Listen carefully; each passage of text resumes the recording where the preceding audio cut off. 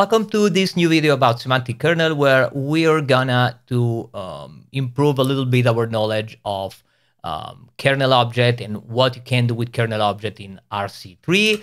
And as usual, it's much more kernel centric. This release candidate put kernel as the main orchestrator object of everything. The iKernel interface, it was removed. You have only the concrete kernel class. Kernel is the main object you will use to interact with your large language model. You can use kernel to import a plugin, and we will see in this example how you can do this and how you can verify that plugins are imported correctly and verify that you are able to call manually the plugin. And finally, as if you want a suggestion for me, you should have some sort of helper to manage your API key base URL, unlike you are doing in Python, where you have a nice library calling phyton-dotenv that is able to look for your path, find the file called .env and loading values from this .env file. I'm suggesting you to do the very same thing. And this because there is a high risk that you inadvertently put some key or some sensitive data inside your GitHub repository and you push to an open source repository. And since leaking of API key or credential in GitHub, it's really a big problem. I'm strongly suggest you that you keep everything outside your Git folder. Okay, this is the second example, and it's super simple. It is only about creation of the kernel object and verification that you can use the kernel to indeed invoke a simple prompt like, how are you today? So this is the very basic interaction with the kernel. Its ability to simply call a large language model directly without anything, without any plugin, anything else. It's just pure invocation of prompt to a large language model.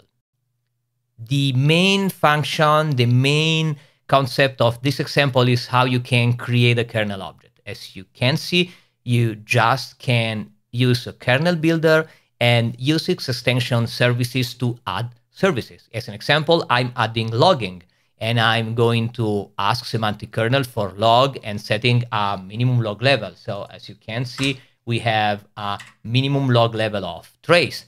And then you can add Azure OpenAI chat completion. That means that I'm going to interact with the OpenAI key hosted in Azure. So I need to specify my model. In this situation, I've called my deployment GPT-4T to indicate that I'm using GPT-4 Turbo. And then the name of the model, that is GPT-4, the name of the general model. And then you need to give the key and the base.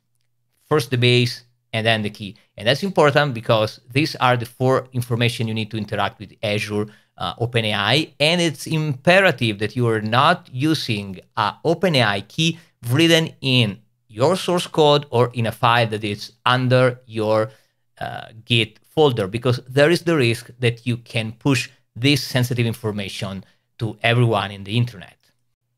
To accomplish this, I've used Copilot. I've just asked it to Copilot, hey, please generate a C# class that mimic the phyton-dotenv functionalities. And so it comes up with the class that I've a small tweak to obtain what I want. It simply look for all the parent directory until it find a .env file, then open the .env file and split with the character equals, and it will read all the variable that I'm going to use in my semantic kernel example. And this gives me the assurance that I've put my .env file outside in a parent folder of my repository. So there is no risk I'm going to push it to the public, leaking my API key.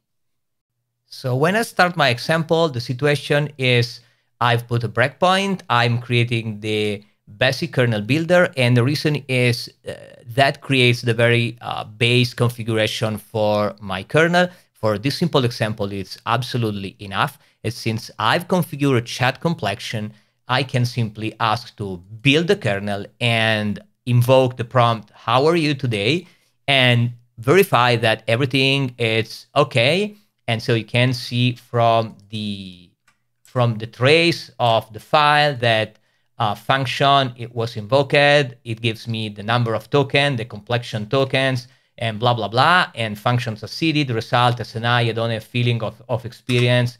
And that's caused by the fact that when I created my kernel builder, I'm asking for logging, and that's allow me to specify to semantic kernel that I want it to log everything. And so I'm going to simply write the result, and this allows me to show that, yeah, SNI, I don't have feelings of experience, blah, blah, blah. So I was able to simply interact with a large language model, with the kernel in a really natural way.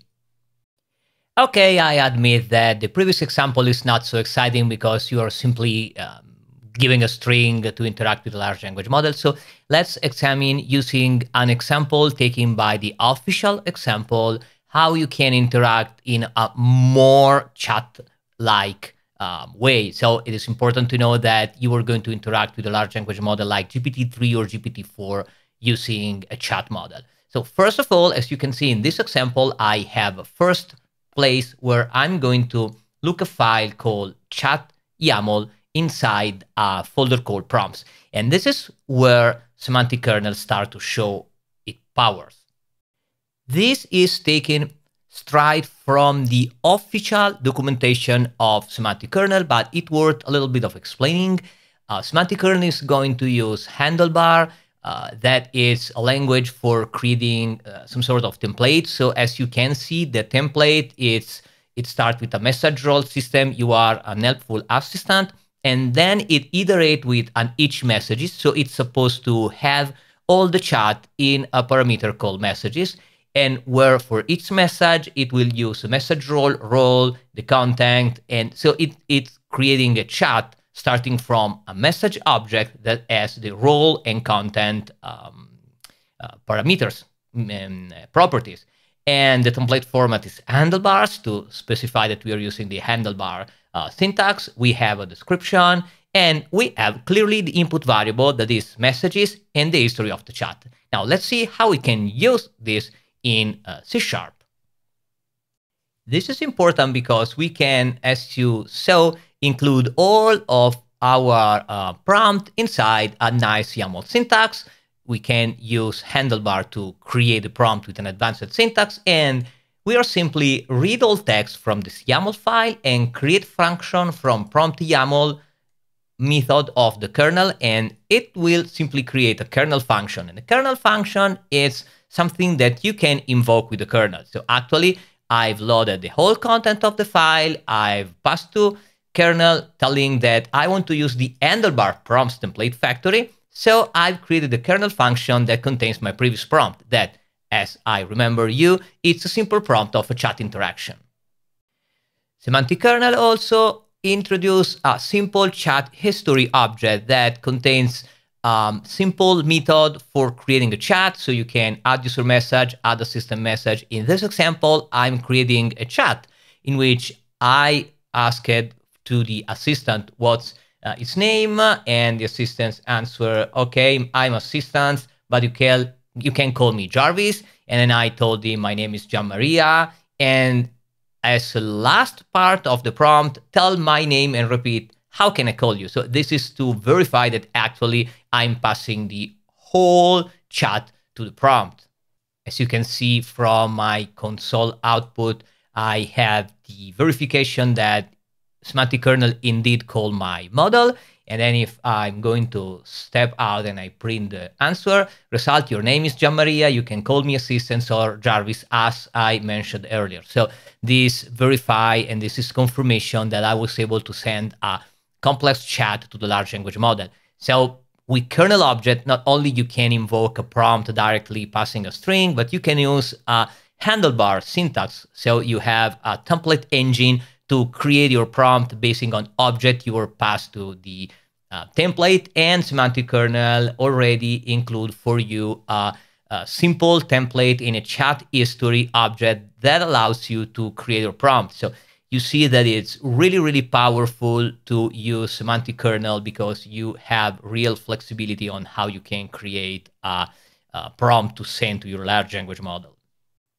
And this concludes our second example in which you can interact with the large language model with Semantic Kernel, where we saw how you can create a simple template for your prompt in YAML, and especially you can use the Handlebar.net porting of the Handlebar.js library to create a template with a rich syntax. And we saw that Semantic Kernel already introduced in its example an example of template and a chat object that allows you to mimic the standard way you are interacting with ChatGPT using a chat model in which you alternate assistance message with user message.